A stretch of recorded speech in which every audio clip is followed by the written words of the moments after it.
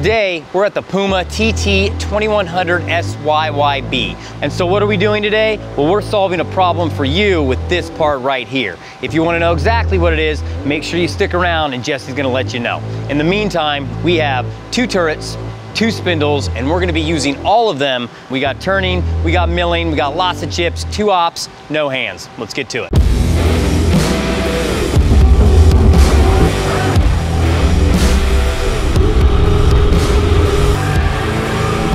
All right, so first up, we're gonna rough the parts on both the left and the right spindle. We're using a CNMG 432 Kennametal new grade and chip breaker. It's really a good balance between toughness and wear resistance. In fact, go check out Tyson's video where he really breaks it down, shows you different depths of cut, and really shows you why it's such a great insert.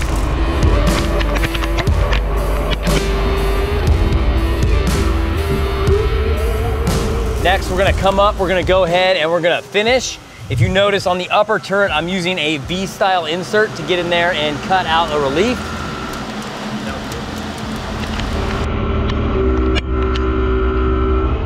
All right, so now you can see on the right spindle, we're milling our profile. We really wanna give a shout out to Preben Hansen of Platinum Tooling. He provided us with these Hematech Live tool holders. I was told they were tanks, and so far I am not disappointed. As you can hear, super solid, nice and rigid. We're using a Kennametal Harvey 3 1/2 inch to rough everything out. We're gonna have to come back in with a smaller end mill. We'll step down to a 1/4 inch Harvey TE1. That allows us to get in there and get the tight corners in the finished profile.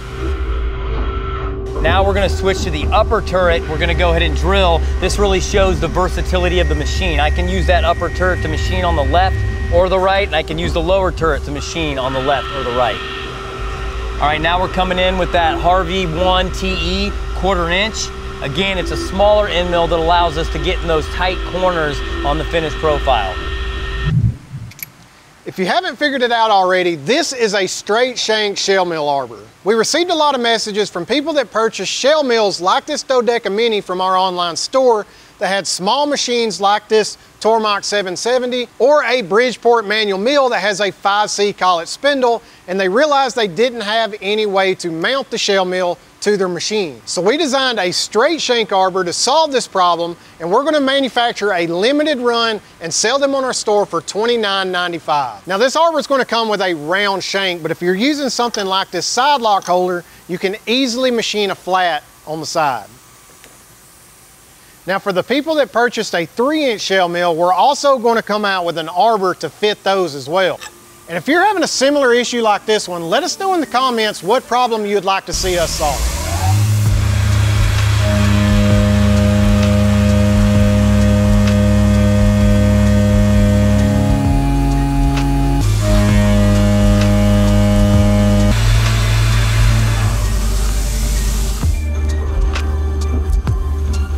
Okay, now we're gonna go ahead and we're gonna machine our 3/8 24 thread. One of the cool things about these turrets is it's 12 stations, but each station has a 1/2 index. So as you can see, I got 1 tool block and I'm doing 2 different operations, boring and threading. Now you might notice that I'm pulling that threader out. I did that so I could pull the chips out of the part. I don't wanna pack them in there. Now you might see a little chip wrapped up around there, but when I'm running coolant, it'll blow that chip right off the tool.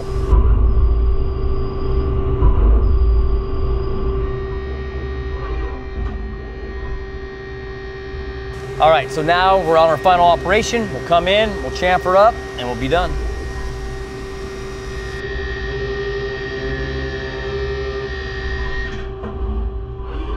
All right, now this is gonna be pretty cool. We gotta get that part out of that sub, so we're gonna come in with our robot arm right here. We're gonna come down, we're gonna grab it, and we're gonna drop it on the conveyor side. Arm comes down, basket comes down. It's gonna move my A-axis forward. The ejector is gonna spit the part in the basket. It's gonna draw back, and now it's gonna sit on the conveyor, and I can have finished parts coming out on the right-hand side of the machine. Now I have an open chuck, so I can go down, I can grab the part on the left spindle, pull out more material.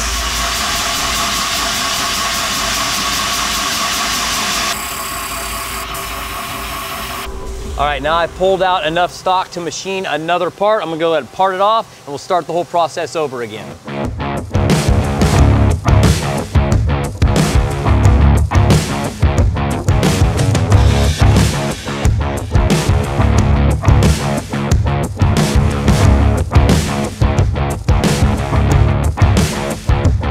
All right, so here we are.